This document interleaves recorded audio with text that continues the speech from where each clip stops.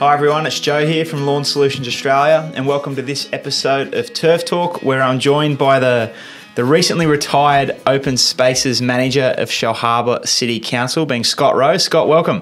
Thank you. Thanks for having me. How's it feel being recently retired? I wouldn't call it retired, but it'd be nice to think it was retired. How long's your retirement? 2 weeks? 2 weeks. 2 weeks, yes. Shorter than most, longer than most. So you're at the council for a long, long time.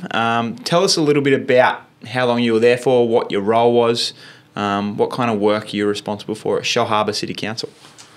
Yeah, so I was fortunate to get an apprenticeship there back in the early 90s where I studied horticulture. I did 5 years and got really itchy feet as I was studying a diploma and wanted to get out in the real world and have a crack at some of the stuff I was learning. And so I did my second apprenticeship out in the real world. Yep. And then 5 years after that of contracting, I came back to council as their tree management officer. Right. And then progressed to open spaces manager, where I ended up being back at council for 23 years. Wow. So how long all up then? So 28 years all up, plus some contracting back to them in between. Yep. And for those that don't know, tell the people a little bit about Shellharbour City Council, what kind of area it is, how many people it's responsible for, if you know that. Yeah, so it spans from Lake Illawarra south to Minamara and out west to Yalla Bridge and to the base of the escarpment. Yep. In my team, we had 85 full-time staff with casuals on top of that. Yep. We looked after 80-odd sports fields, a nursery, all our open spaces and bushland areas, and all our mowing and medium strips and anything green, basically, in the city we look after. And you would have seen over time, I just know because it's the area just to the north of us here, and the expansion through, I guess, Flinders and Blackbutt and the housing through there over the last 2 decades, you would have seen quite a bit of change in your time. Yeah, I think, I'm not exactly sure, but I think the population has grown by like 30,000 people in the time that I've been in the role. So, massive expansion. I think it's been one of the quickest growing local government areas in the state for a while as well. I'm not surprised. The people there through that area now is just ridiculous, and the pressure that adds to sports fields and green open space, I imagine that'd be a difficult part of your job. Yeah, it was. It was a challenging and rewarding part. So particularly sports fields where the community were wanting to get out and exercise and play a lot more sport, a lot more female participation as well as junior participation in all sorts of sports. So it was great to see, but with that was the challenge of providing better surfaces and better playing environments with greater expectations. I think a point you just touched on there is important. It's one a lot of people don't probably really understand is the growth of female sport participation has just been, particularly with things like AFL, league tag, even tackle rugby league. I know now in our local sporting competition here, the ladies started competing in 2010, and I think now there's 30-something senior teams and over 50 junior teams. So training, extra games. How do you manage that from a council perspective, all that extra participation? It's a massive task for a whole heap of different areas, from asset management to forward planning. There's a lot of work goes into forward planning as well, and trying to navigate what it's going to look like in 5 years' time so that you can plan ahead as well. Yeah. So for us, we were just part of a big collaboration. So Open Spaces was a big collaboration with all sorts of other technical staff within council to be looking forward and trying to keep it in front of the game. Well, I think you did a pretty good job of it because I know Shellharbour City Council is known for having good facilities and good surfaces and that sort of stuff. So it's obviously a credit to you and your team. But I want you to explain or address the elephant in the room, I guess you'd say. So for those listening and not in fact watching, the crown that we're referring to is a stainless steel, I guess you'd say an 8-inch diameter crown mounted on a stainless steel post, and it's got long zoysia grass growing out the top of the crown, almost like the hair. And on the front it says Scotty, being Scott Rowe, King Zoysia. So it's a pretty cool thing, but you'll hear me referring to the crown, and that's exactly what I'm talking about because it's going to sound a bit weird if you're not actually watching. Now, recently retired, so when was that? On 1st of April. 1st of April, 24, so very, very recently retired. Now, talk me through the Scotty King Zoysia crown and the shirt. Yeah, okay, well... So I came down to a Turfco farm day, be 3.5 years ago now, and walked outside as part of the tour and got introduced to Zoysia. And I've been known for saying since that day that the new love of my life. It doesn't compete with my wife, but the new love of my life is Zoysia. I saw it in its mown and unmown state, and just fell in love with it. Just love the architectural look of it, and I could see benefits in a local government setting, in a public setting that weren't being talked about on that tour. Like we were looking at it as a sports turf, mainly golf, and we've been explained to us how it worked in a golf setting, and I just looked at it and went, oh, this is more than golf. This is just amazing as a plant for the local government setting. I came back and got all excited and designed up a roundabout in Oak Flats, which is just outside the police station. 3 years this month since that was built. Is that right? And 3 years without a mow. Yeah. I was starting to get known for always just talking about Zoysia and nothing else. One track mind that I get. So on my leaving, the crew, including our fabricators, mocked up this crown for me. So the council staff did it? Yeah, the council staff actually built it and did that for me as a parting gift. How cool. So I've been told that you walk around town carrying it. It's a bit heavy. I tried, but it's a bit heavy. So it's going to have pride of place outside my glass house at home. It's been actually at the front door for the last couple of weeks. Has it? With some pretty funny looks. What's that about? Let people know who it is. Really stoked. It was a really nice gift, and bit of fun on the back of a lot of hard work that the Open Spaces team did introducing Zoysia to the community. We'll get into that in a little bit more detail in a second, but I've known you for a couple of years now and I've never seen you wear a red flannel. What's the thought process behind this? Well, as part of my rise to stardom with Zoysia, I was invited back to Turfco for another farm day and spoke alongside Jason Hodges. And one of the things I'm really going to miss at council is the banter. There's a great team environment there and plenty of banter. And one of the staff bought me this for Christmas and said, if you're going to keep going down to Turfco and doing these talks, you better look the part. So here I am. So we'll get more into Zoysia and how it's changed, I guess, the landscape, excuse the pun, of Shellharbour City Council. But where are you heading next?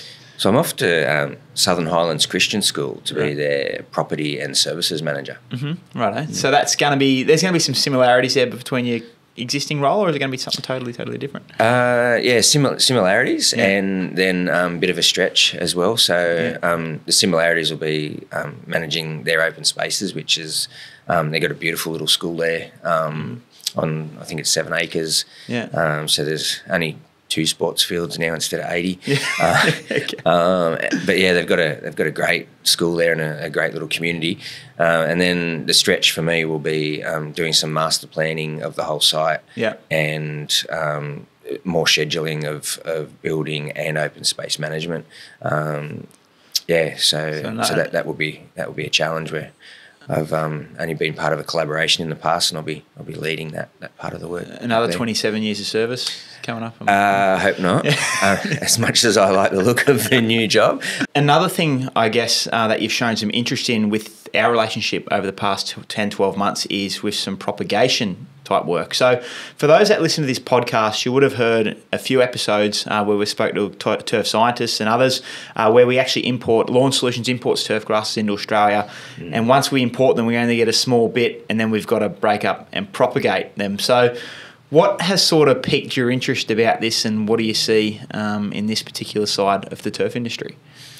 I just have always been amazed at how it starts from such a small piece of material that comes into the country to it being hundreds of acres of turf. And with background in nursery and horticulture, it interests me how you did it, and been talking to you about how that looks, and I just think it's an amazing thing to be able to bring to the industry, and how it starts from such a small piece of material, and have expressed interest in being a part of that, and helping to bring a new product to market, in a behind the scenes role, really, where it's just using propagation skills to enhance that, and help that happen.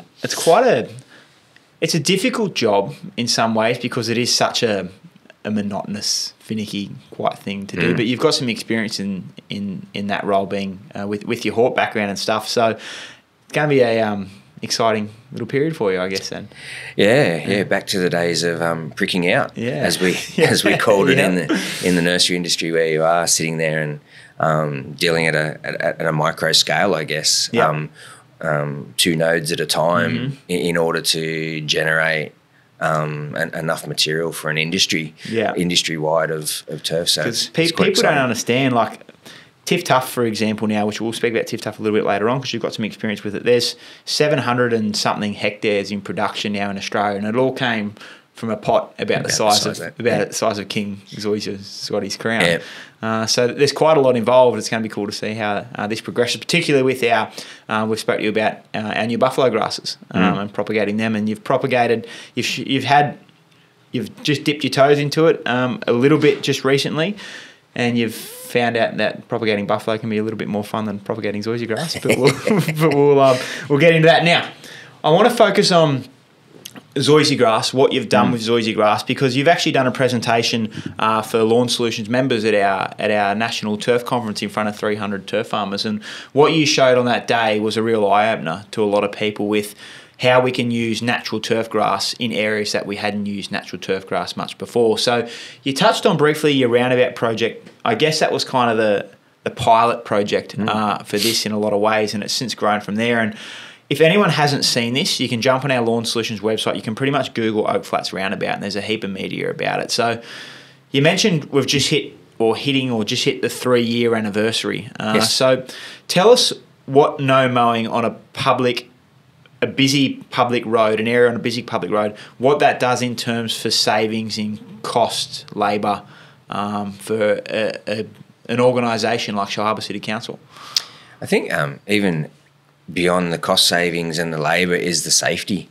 So it does all three. So it reduced our overall maintenance in the first year by 75%. Wow. So that was hours on the job, not actual time. Yeah. Not actual dollars on the job. And the dollars is an even greater saving again, because you're not using traffic control. Yeah. And traffic control is an expense. Yeah. Beyond just the hours. Yeah. So what it meant for us was we went from a roundabout that had agapanthus and dietes and other things in it that needed constant work. It had weeds all through it, and it had vision issues for public safety, for actually being able to see through the roundabout. Yep. So we removed all that, and we mounded up an area with sand, a sand profile, and sculpted it. And that's the other thing I really liked about Zoysia, was the architectural effect that it could give. Yeah. So we did something a little bit outlandish and had all these mounds, and it was called Teletubby Land for a little while. We were getting all sorts of abuse when we were putting it in about how you're going to mow that, because it looked more like the surrounds of a golf green. Yeah. But what we achieved was this month is 3 years since mowing. Yeah. So the first 12 months was about a 75% saving in time. I haven't done the exact figures, but that's probably more up around the 80-90% saving now, which is huge. Yeah. And the safety aspect of that, where you no longer have staff at a busy intersection where there's multiple players going in all directions, and people trying to bend over and do weeding with vehicles really close to them. Yeah. Traffic controllers trying to manage that traffic and the safety for them even. So it's been a huge success. On top of all those savings you mentioned, it looks good. Yeah, it looks great. I think it looks great. Yeah, so do I. It might be a little bit biased, but we think it looks great. And you get at that 3-year point now, and I was only there 2 weeks ago. Do they mow it now? What's your thought process there? Just totally leave it? Well, I don't know. Yeah. It won't be my decision anymore. That's true. I wanted that one roundabout to be unmown forever and just to see what it did. Yeah. So we've now progressed down Central Avenue and there's been some new traffic devices put in closer to the CBD. Mm-hmm. They also had Zoysia put in them, and they look fantastic as well. Yeah. They got mowed for the first time this year, and we're trialling. Well, we council are trialling something slightly different there, and just keeping them at a set height. Yeah. In order for safety as well. There. Because what they can do, if there's people walking across it or walking near it, you can't have the grass too long, obviously, because it's a trip hazard. But they could get away with potentially mowing every couple of months as opposed to... maybe every 3 to 6 months. Yeah. As opposed to every 4 to 6 weeks. Yeah. Yeah, so it'll be a huge saving for them. And so the roundabout and the median strips, the visual aspect is great, obviously, through summer, where Zoysia grass is quite green. But we talk to a lot of people about this, about how it can look in its off-season, I guess you say, when it goes dormant and loses colour through winter when it gets cold. What's your sort of opinion and thinking around that? Because I know you had a really good way of explaining it last time. You don't actually mind the colour. I like it. Yeah. It creates a bit of contrast. So our experience was that the roundabout went a coppery colour. Yep. So it actually changes its look throughout the year, and then the vibrancy of spring is a different colour again. Yep. And then summer. And also I think with the growth habit of it at different heights in different parts of it, it shimmers and sends off different light depending on how you approach it. Yeah. And because you're approaching it from 4 different directions on a roundabout, I just think it adds to it. Yeah, sure. Again, I might be a bit biased, but yeah, the copper colour just adds a different element over. It kind of presents like the autumn colours of deciduous trees. Yeah. So I quite like it. It's a great way of putting it, and I know I spoke to you about this the other week, but we've actually got a similar median strip or roundabout with Zoysia grass in it now in Victoria, which is really cool. Obviously, grass goes dormant and loses colour, but the way you've described it then, I think it's going to come to fruition in colder climates as well, where it's not a bad look, it's just a different look. Yeah, it's just a different look in it, and there's probably opportunities to have deciduous trees planted amongst it, depending on the landscape that you create. So you could actually make it work and add it to the colour palette of what you're trying to create. And I noticed with roundabouts around here that I'm not a tree person, but lamanders and such that they use to plant roundabouts out, rubbish can be an issue in these all the time you see it get caught. What was your experience with rubbish on the Zoysia grass roundabout? Well, it was actually one of the things that I distinctly remember being told when we did the turf farm tour was that it didn't bury rubbish like kikuyu can, where if kikuyu will actually grow over and envelop it, and you can lose a car diff in kikuyu, only to find it again with a slasher. Whereas this was described to me as that the rubbish sat on top and made it easier for us to actually pick.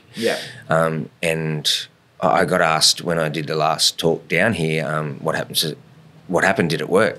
And I said, we don't have rubbish on there. I'm not sure where it goes.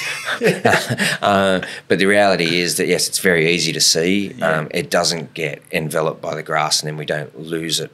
So I think it would be a real advantage if it was getting mowed every now and again in a roadside setting where, it isn't uncommon to get brake calipers and other bits and pieces in your grass, that it actually sits up and you can see it and you can pick it before you mow or before you do any maintenance. And establishment of an area like this, or Zoysia grass establishment, we spoke about it again on this podcast before, it can be a finicky grass to establish. It needs a lot of care, and on an area where you can't probably easily get water to, like a roundabout, I'd imagine. How do you water this stuff to establishment in these public places? What's the key there?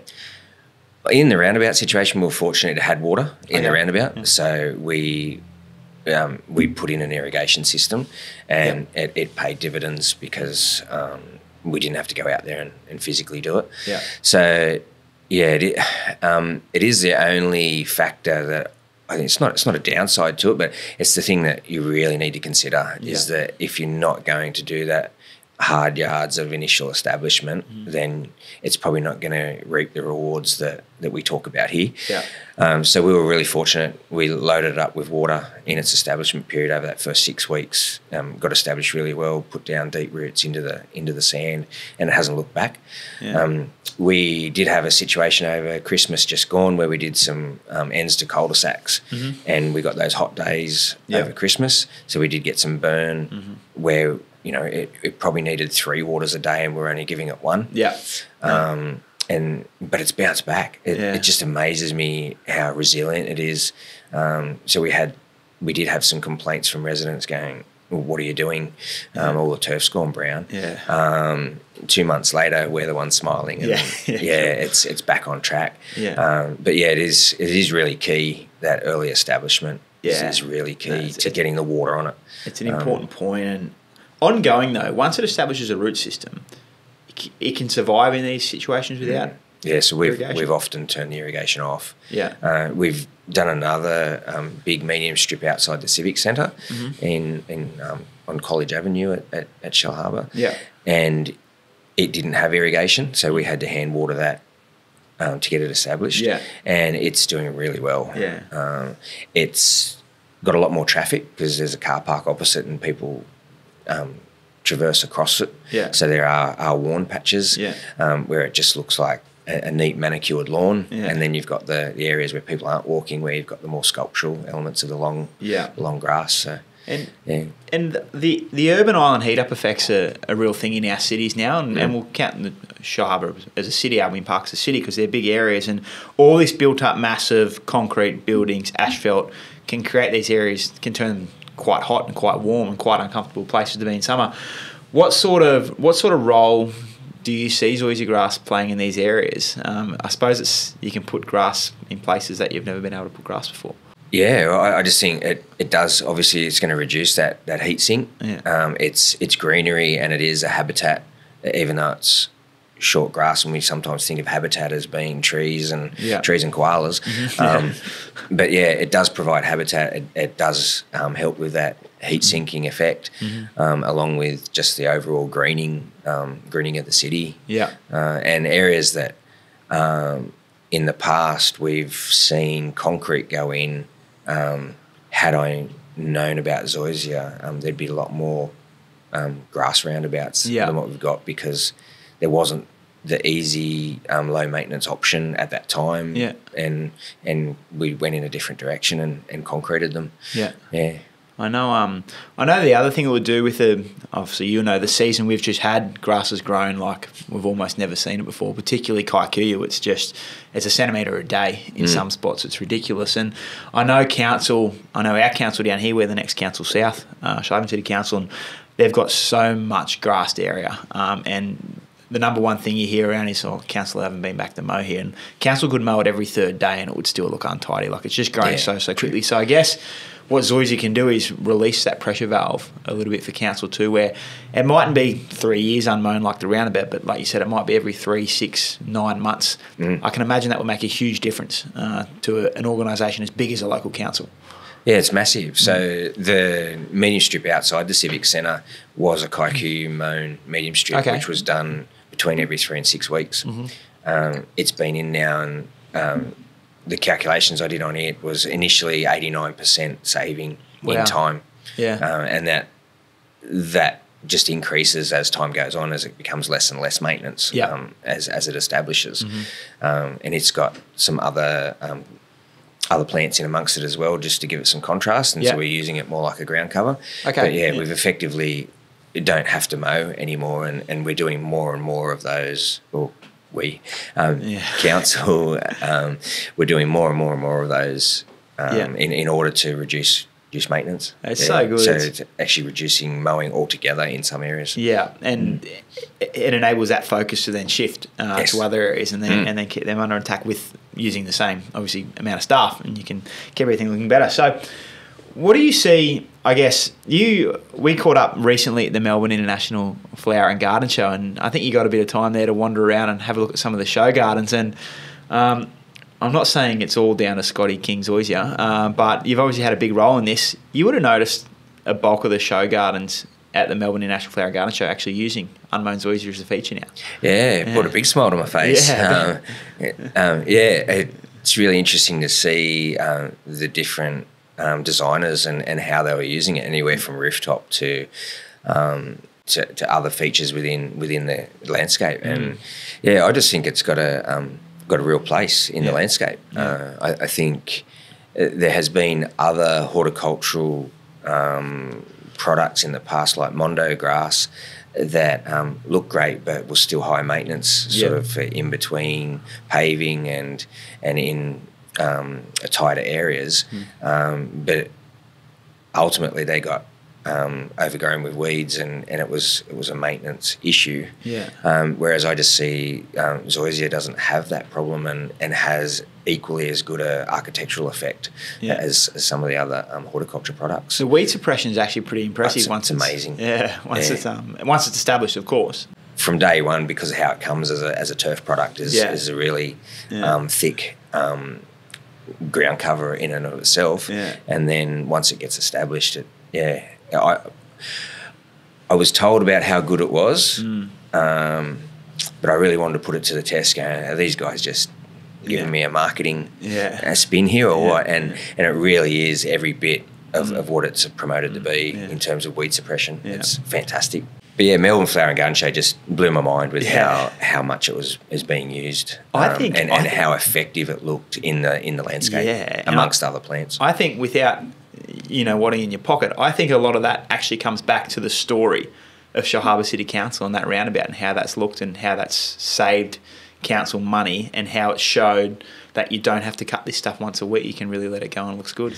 Being a slow growing grass, it's not that suitable for high traffic areas like sports fields and thoroughfares and parks and that sort of stuff. So you've had a bit of experience with other products that council have used, and I'm not obviously, it's a Lawn Solutions podcast, so we're going to talk about Lawn Solutions products. But TifTuf's been a bit of a changer there for you, not just at council, but also personally for some other stuff you do up at your place. Yeah, so in the sports field setting, excuse the pun, but it's been a game changer. We used to have an annual program of goalmouth refurbishments, high wear areas, not only in goalmouths, but high wear areas across sports fields. And when we started using TifTuf as the replacement for those high wear areas, we found we weren't having to replace it every year. So not so good for a turf farm because the sales are not as strong.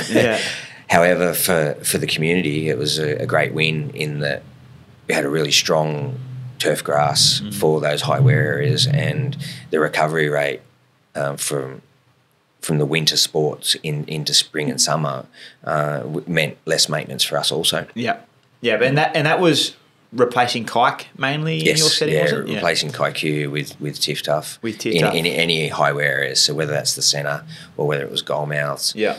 We even started using it in high traffic areas, like outside toilet blocks. The Shellharbour Ocean Pool was one of them. The area between the pool and the toilet block that was continually getting worn out, we put TifTuf in there, and got great results too. So it's kind of the other end of the spectrum to zoysia grass, isn't it? Like it's zoysia slow, I guess you call attractive. It attractive architectural. TifTuf's more of the rough and ready product, but it shows there's a situation for both in an area like the council. And I know even personally at your place, you had a little project there that gets quite a bit of wear and tear, and it seemed to stand up to that as well. Our family breed dogs, and so we set up a 400 square metre dog run, and it had its challenges as well. It faced south with a big shed on the north side of it, so shade was an issue for the winter parts of the year, and having a lot of dogs running on it daily worried me as to how we would provide a product that would work, and it's been fantastic. It hasn't, except for the odd dog that tries to look like a wombat. It's worn really well, particularly along the fence line where the dogs like to run all the time. It has been unbelievable. It hasn't worn out, but it has worn down. It's great to see the results there, and it adds to our product too, because we've always got a good lawn to present as the dog run area for customers when they come and see the facilities that we've got. So it's been amazing in that situation. Yeah, sure. No, I've been up there a couple of times, and I get a shock every time. Not just because of where it is and the water it copped initially too. Remember all the water that went on it, but the shade aspect of it. Now, I'm not saying Tiff Tuff's a shade tolerant turf rider. We'll leave that to the Buffaloes of the world, but it's kind of surprising, being south facing, that it actually stood up to a bit of shade from that shed, and I think still is. Still does, yeah. It stands up well. It performs a little differently, as you'd expect. Any plant in the shade obviously has extended growth, so it's not nearly as tight. But it still provides a really effective ground cover for us, and I'm just conscious of how it gets mowed in that area to help it in that situation. But yeah, it's amazing how well it's done. If that had been Kaikuyu, I would have had mud. Because as you mentioned, the rain, 2022, we got 4.5 metres of rain in 12 months from November to November, and that area was continuously getting inundated with water, and it only had 100 mil ag line doing the job there. It certainly wasn't set up like some of the sports fields I've helped deliver. However, within a day or two, the water had got away, and it just really performed well in those wet, shaded situations to maintain cover the entire time. You've obviously done a lot in your work career and left what I would call a pretty impressive legacy at Shellharbour City Council. I mean, I don't think everyone that leaves gets a crown. No, not everyone's got a Zoysia crown, have they? It might become a thing now, but I've got the first one, I hope. What's the future going to hold for you on a personal note? Because I know I still don't work out how you do the things that you do in the time that you have outside of work. It's pretty impressive. So what's going to be the future for you on a personal note now that you've left council and you got all these wonderful, weird, wacky projects going on up at the ranch? I don't know how it's going to look. I guess I'm keen to be doing the propagation and to be helping the industry in that sense, in a small way, behind the scenes. Keen to see what else there might be in the Zoysia world as well. I don't think there is a limit when it comes to you and thinking about Zoysia grass. Well, I don't think there's a limit when it comes to Zoysia. And it won't just be me. And the Melbourne Flower and Garden Show was a great example of that, where people are just thinking outside the square, or outside the square turf, really, and looking at other uses for it. And it just excites me because, like I said on the first time I saw it, I've been in the industry 33 years, and I saw that and went, that is revolutionary. This is something amazing. I guess watch this space. Have some conversations about how this could potentially look as a product in sort of 2, 3, 4, 5, 10 years, whatever it may be. So we'll see where that takes us. But it's been an interesting journey, and it's a credit to you and your team and the work that you've done. I guess you've changed the game when it comes to turf grass in certain situations, and you've got the crown to show the crown there. The crown. But like I said in my farewell speech, it's never an individual effort, and I was fortunate enough to have management around me that supported the crazy idea in the first place. I was fortunate enough to have staff around me, a tradesman that took it on and took all our apprentices to the job and used it as a training exercise for them, and they have been able to watch the progress of that. Pretty much through the time of their apprenticeship. So some of them were first-year apprentices on that day, and now third-year apprentices watching that roundabout and watching it grow. So it always takes a team. It's never and you guys with your support and knowledge behind it as well, helping us along the way in order to make it a success as well. So it's a really big collaboration of people. It's just you just got to have someone that drives it. But, It's a great chat, and I'm sure people from all walks of the turf world will enjoy that, and hopefully they check out and see what it can do, and it might provide a solution for them. But it's good to chat, Scott, and we appreciate all the work you do, and we appreciate you coming on and telling your story. No, thanks for your time. Thank you.